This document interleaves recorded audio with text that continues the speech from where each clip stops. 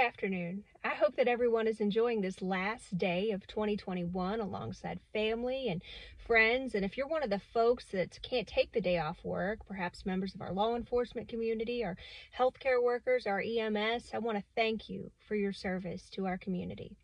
Now, normally this time of year, I like to pause and reflect upon all the good things that have happened over the course of the past year, and we should pause and reflect, and we should be grateful for the many blessings that God has given to our Commonwealth and our nation. But I would be remiss if I didn't acknowledge some of the challenges that we still face. For example, Kentucky is still under a state of emergency and has been ever since Governor Andy Beshear declared it back on March 6th of 2020.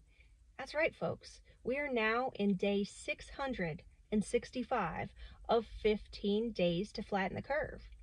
Although we may not still be experiencing some of the hardships and challenges that we did before in terms of the mandates that shut down Kentucky's businesses and banned in-person worship and the interstate travel ban and our Kentucky students being out of the classroom for over a year, but as I'm traveling across the Commonwealth, one of the top concerns that I hear involves vaccine mandates. We have folks that are having to make the impossible decision of choosing whether or not to receive a vaccine against their will or lose their ability to put food on the table for their families. That is why I have pre-filed BR 106, which is a bill that would ban vaccine passports and vaccine mandates, and Kentucky should provide statutory protections against mandatory vaccination. Florida's done it, Tennessee's done it, Montana's done it, and I firmly believe that Kentuckians have the ability to make good decisions for themselves and their families, and no one should be able to force a person to receive a vaccine, whether it's the government or their employer. Beyond that, it is clear to me that our constitutional rights are not safe in the hands of Joe Biden.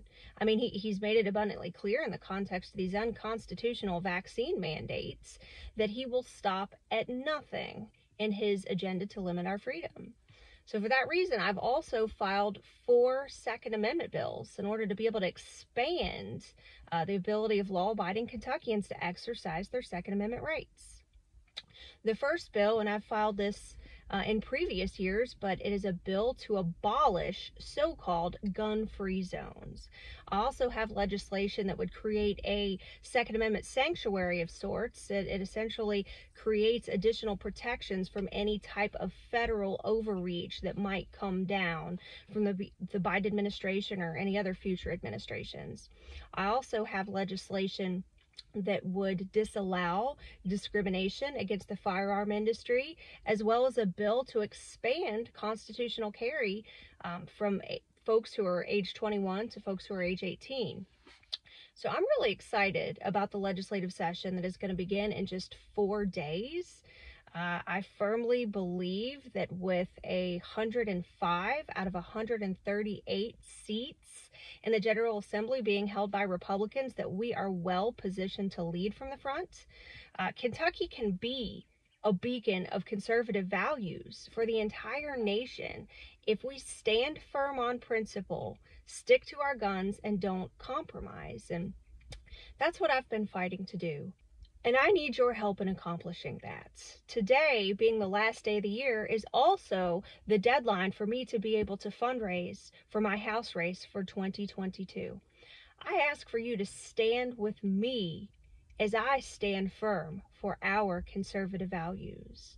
Please consider donating at the link below or visit my website, maddoxforky.com. It is truly a privilege and an honor to serve you, and I hope that you have a wonderful and safe, happy New Year.